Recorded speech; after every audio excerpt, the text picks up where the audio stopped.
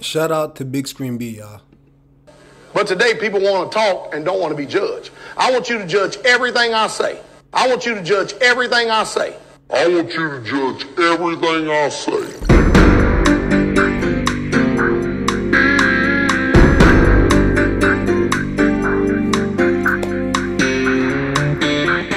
What's going on, y'all? Nick coming to you with another video. So you guys, you're gonna enjoy this video. I titled it A Lesson on Jury versus Witness. Again, a lesson on jury versus witness.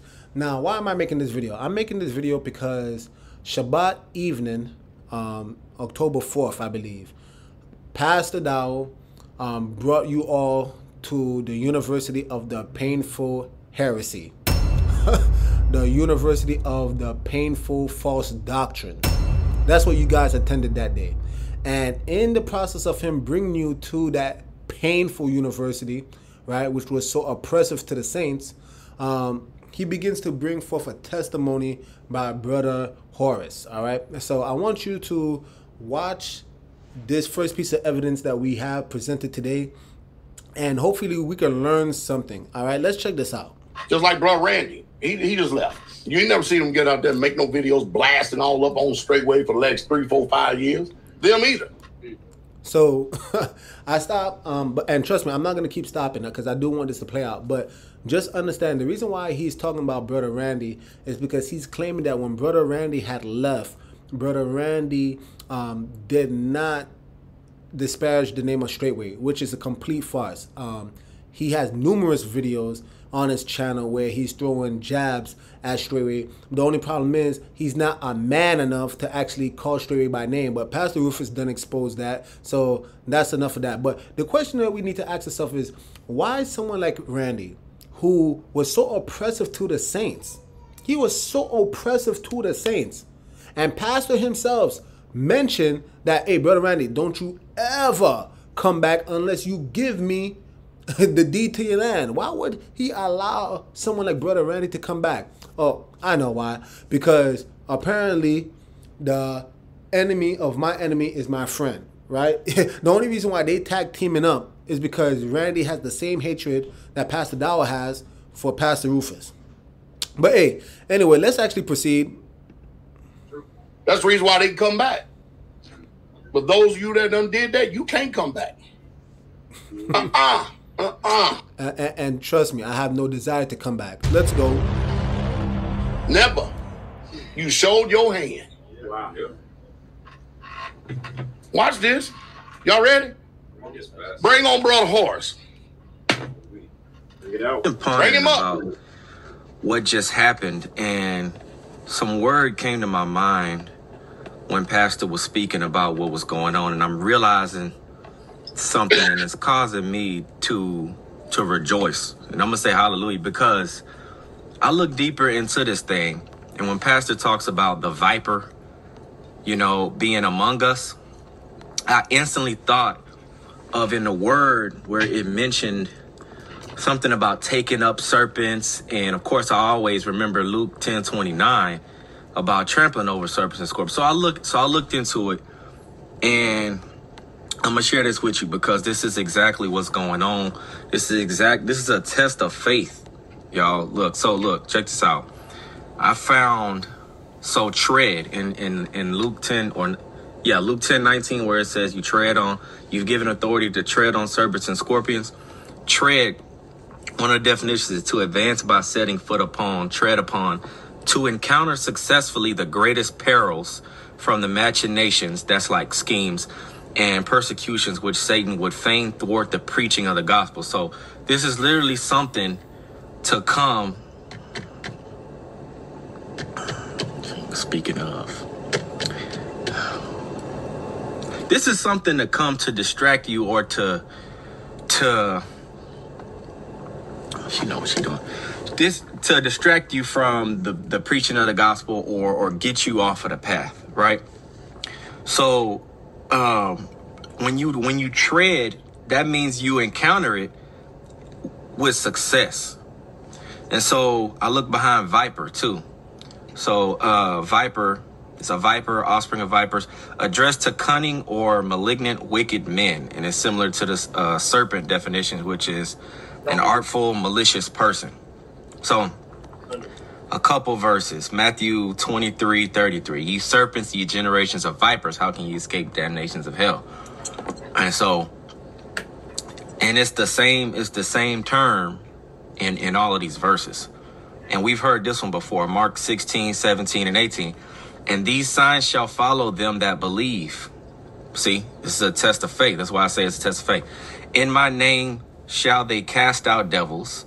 They shall speak with new tongues. They shall take up serpents.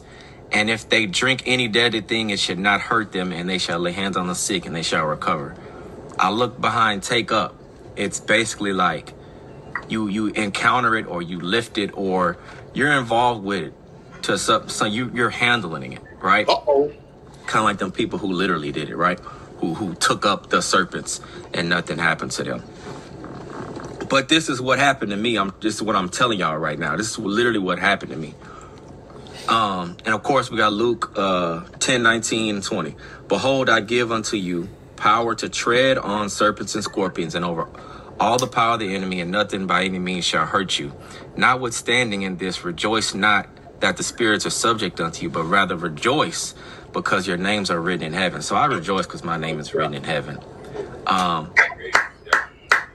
literally, this is what happened to me. I took up a serpent, like, and then I'm thinking about past things that happened, and I'm realizing I was actually closely involved and with a few serpents now. to be quite frank and honest, like since the beginning almost. I remember being in Brother Jonathan Perez's garage that last time on Pentecost, when a lot of stuff was flying around me, and I was like, this is weird. And brother since left the ministry, brother what was his name? Brother Zach Robinson. He was talking about, and crying, talking about confronting pastor about something. And I was just like, brother, if you have a question, ask the question. I didn't see what the big deal was. But it's literally what was happening. And me not realizing I was like in the presence of a viper, in the presence of a serpent the whole time. And then more recently, right? Brother Galen literally sent me 4 different videos of, that would be things to further convince me of his perspective as he saw the direction that the ministry was going. It's like I looked at one of them, and then the way I reacted was it wasn't the conclusion that he had. And the same thing just happened after Tabernacle. I literally sat in the car with Nick.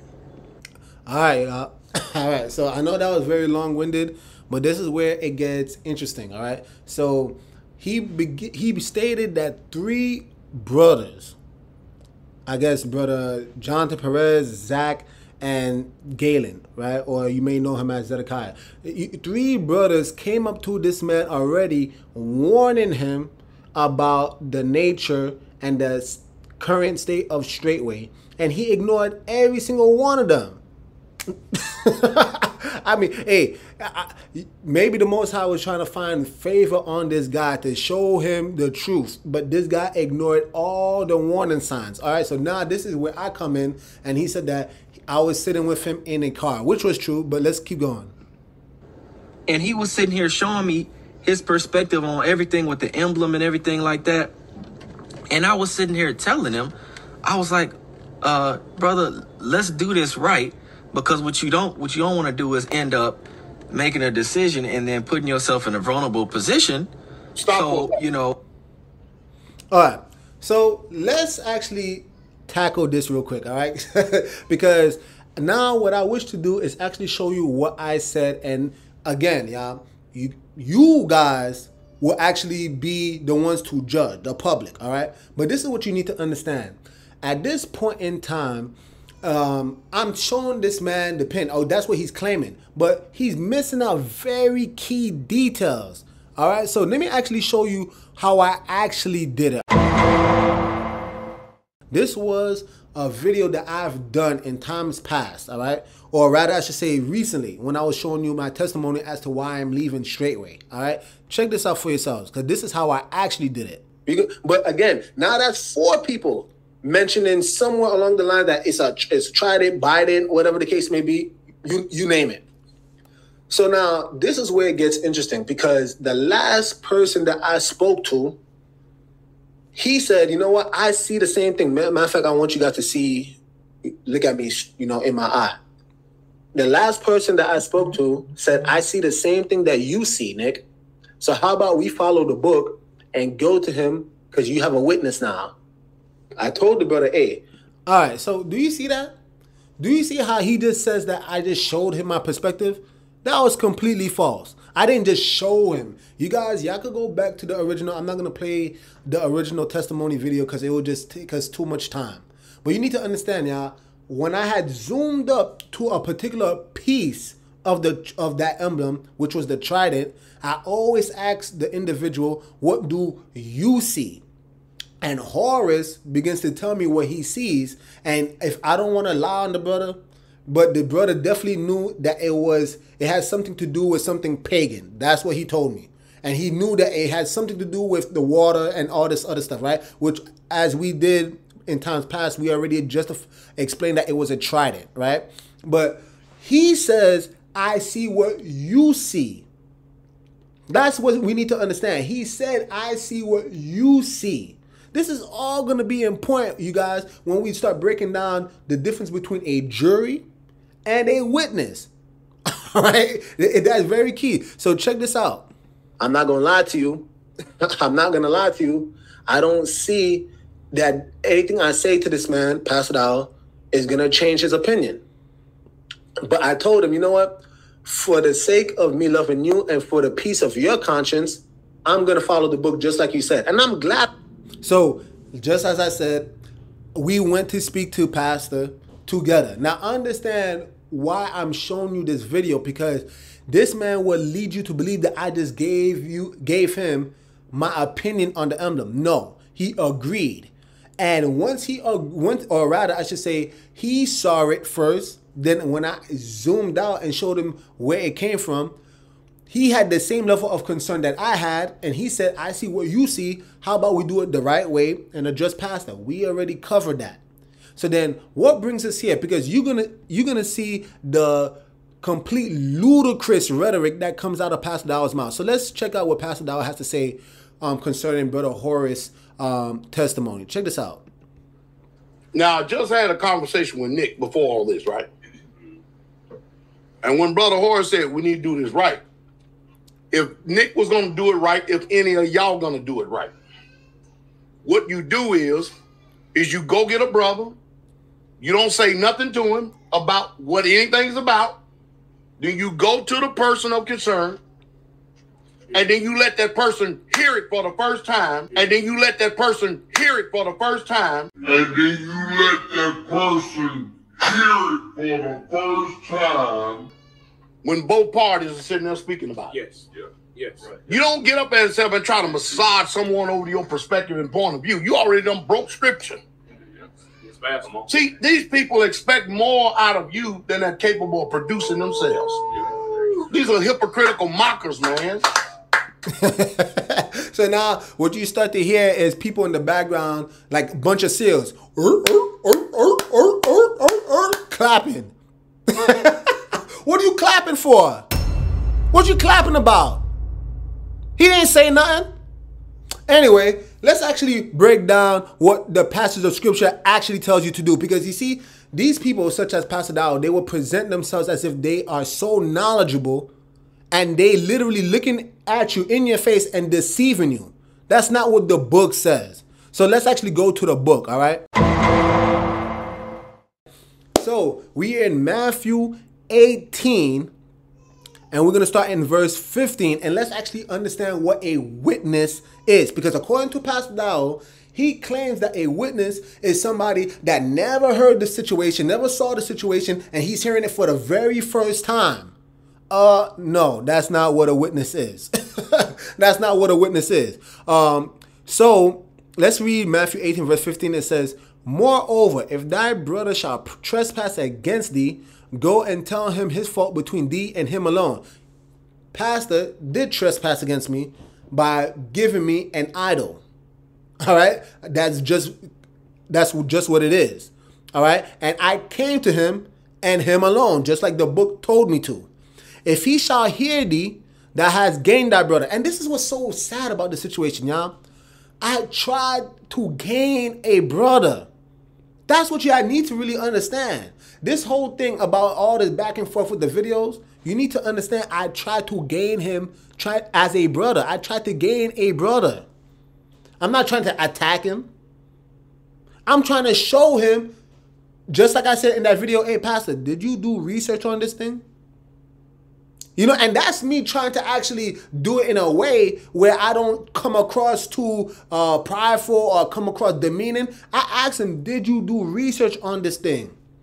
Just to hopefully it would, you know, spark some curiosity for him to look into it the more so.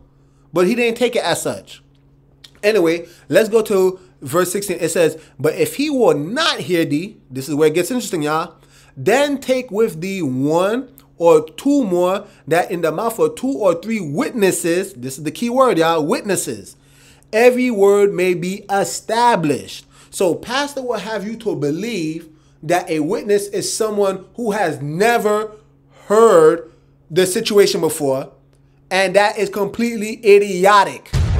It's just idiotic, y'all. So let's actually look behind the word witness, all right? So as I'm going down, I don't know if you guys can see my screen. I'm showing you exactly what I'm doing. Now you can see witness comes from Greek number 3144. Let's see that. And let's actually go and see what it says, right? A witness. This is important, y'all. Let me zoom in. A witness. You can see witness, martyr, record. All right. 1, a witness in a legal sense. All right. I could go further in historical sense. One who is a spectator of anything. Example of a contest. All right. Again, even spectators, don't they have to be there to see what's taking place? Okay. Now, why am I bringing this up? Because let's actually go into what is a witness from a legal sense. Check this out, y'all. You can see I have on Google, this is the definition of witness. What does it say? A person who sees an event, typically a crime or accident, take place. Who sees the event. Who sees the event.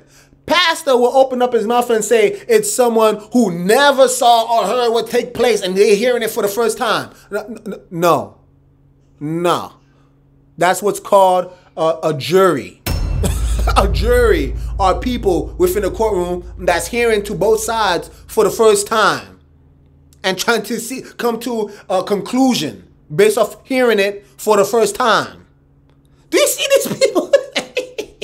They just, I'm telling you, they present themselves to know so much truth and they just don't use any common sense. Again, I'm gonna read it one more time. A witness, a person who sees an event, typically a crime or accident, take place. Now, let's go back to what I've said in the video. I said I showed him. I did not tell him what I saw first. Notice my testimony is consistent. I asked him, what do you see? Upon him telling me what he saw and him seeing the same thing that I saw, I'm just like, okay, so now you are a witness. You see the same exact thing that I see. And his words to me was, brother, I see what you see. How about we do this the right way and go to Pastor Dowell? I have no issue with that. Because think about it, y'all. What sense would it make for me to go to Pastor Dowell if he did not see what I saw? So I'm going to just go to Pastor Dowell and say, hey, I got a witness. And the witness is going to say, nah, I don't see nothing that Nick is saying. What common sense does that have? Of course he has to see what I saw. That's the only way he could be a valid witness. Anyway, let's go to a jury. All right. Let's see. Check this out. A jury, the definition is a body of people, typically 12 in number, sworn to give a verdict in a legal case on the basis of evidence submitted to them in court. You see, that's what pastor wants. And you need to understand why this is actually quite demonic, right? The reason why this is demonic is because what pastor wants to do is that if I brought somebody for the first time who never heard anything, then he knows that through the use of speech and rhetoric, he can sway that person's opinion, which did happen. Because that brother, the following day, started wearing the pin, which according to pastor's word, he was wearing it with pride. With pride. Yeah, you're right. That's the only way you could wear that pin. That insignia. Whatever you want to call that idol. That dumb idol. But you see what I'm saying? They talking about a jury when the Bible is talking about a witness.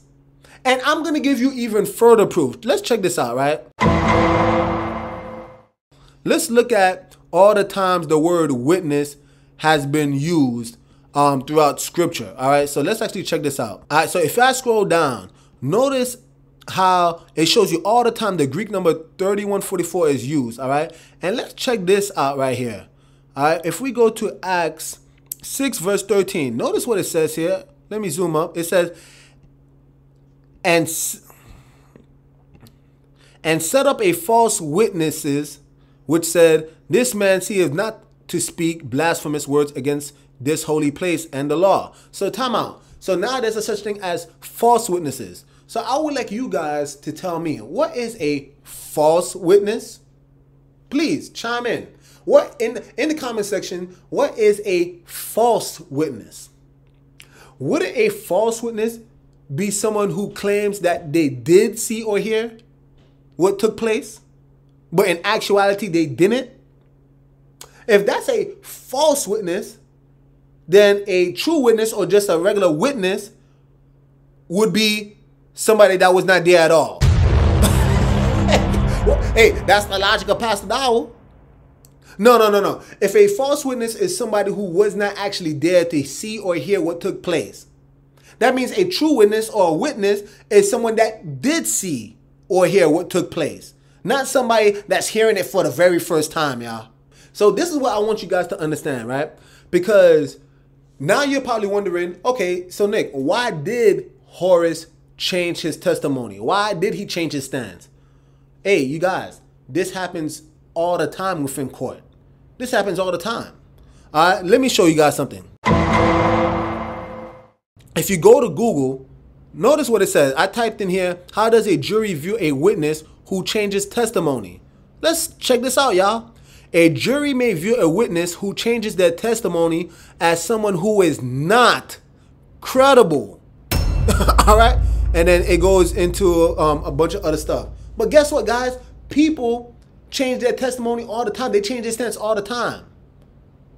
But if they do, just understand that that actually makes them not credible. Doesn't the word say a double-minded man is unstable in all their ways? Yeah. Brother Heresy, you're very unstable, my brother. Repent. Just repent. Just repent. So, and you know what's interesting, y'all? Because you know what's so interesting? You know who also changes their testimony or change their stance? Oh yeah, Pastor Dowell. Right? This is now, I want to say, the fourth video.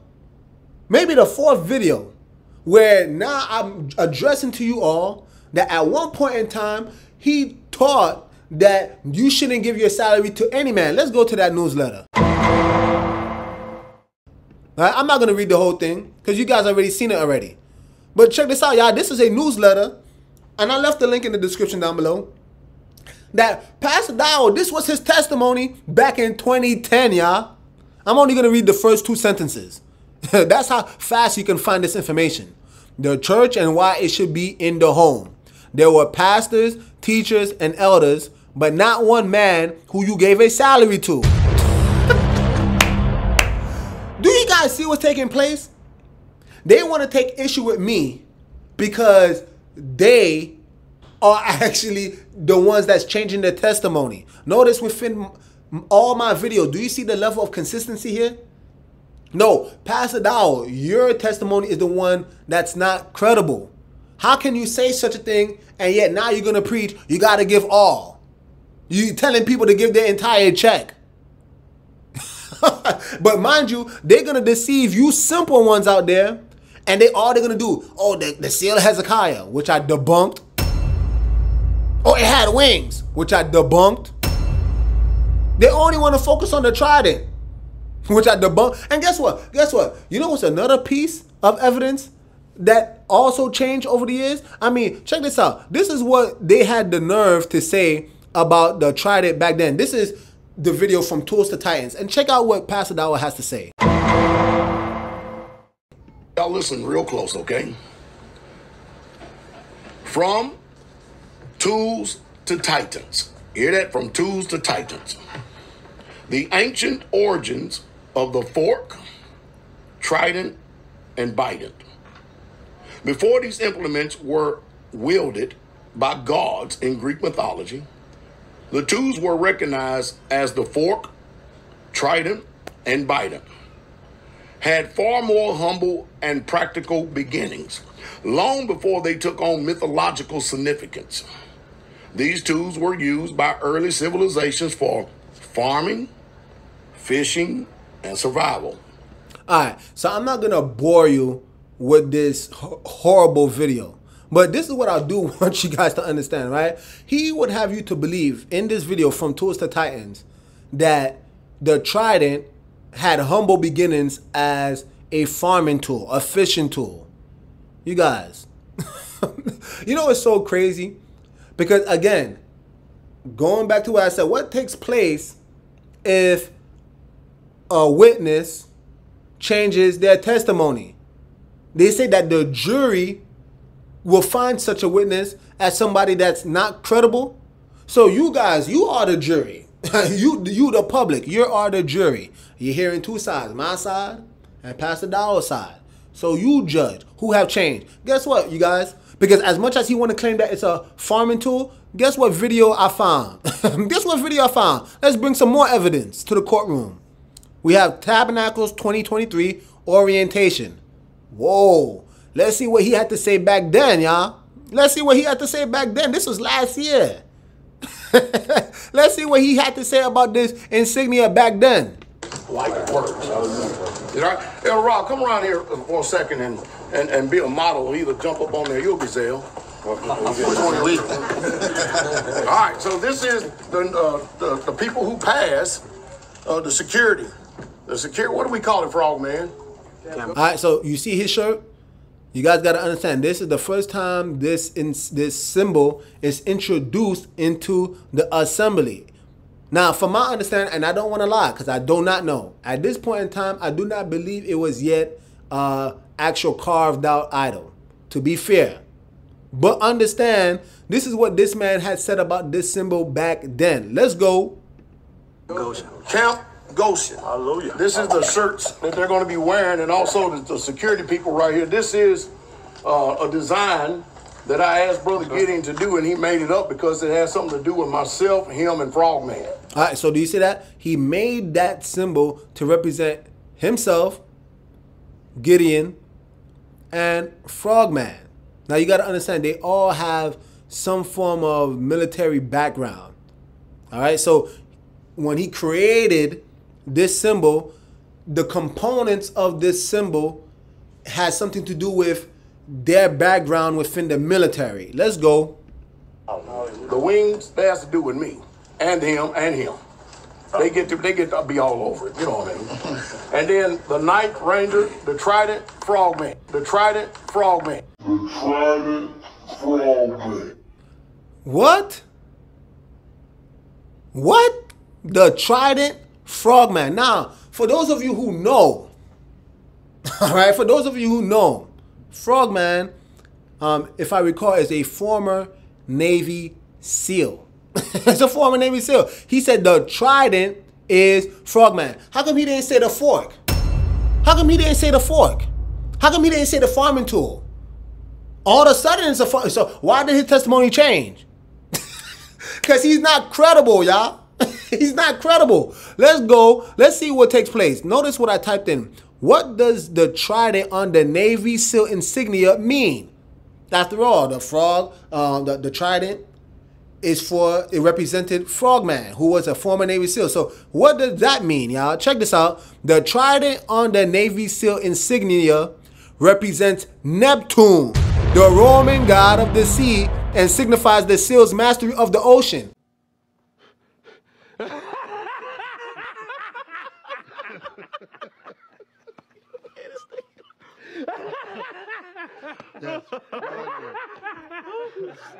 Wouldn't that make sense? Navy SEALs, they're always in the ocean. So these pagans use the symbol of the trident to represent their mastery over the ocean. Because he was the god of the sea. Man, do you see that, y'all? I'm trying to get y'all to actually think, y'all. Y'all got to think. This man has literally introduced a bunch of paganism within the camp.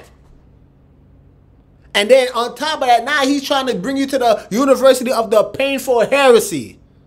Get that shit out of here, man. Oh, a witness is someone who's hearing things for the first time. And you hear the seals. Man. Anyway, guys, I hope this video was edifying. I don't want it to be too long. I just wanted to give you just some basic understanding. Matter of fact, before I head out, let me just prove it to you again using scripture. All right, just using scripture. Check this out. All right, to prove that a witness was somebody that was there.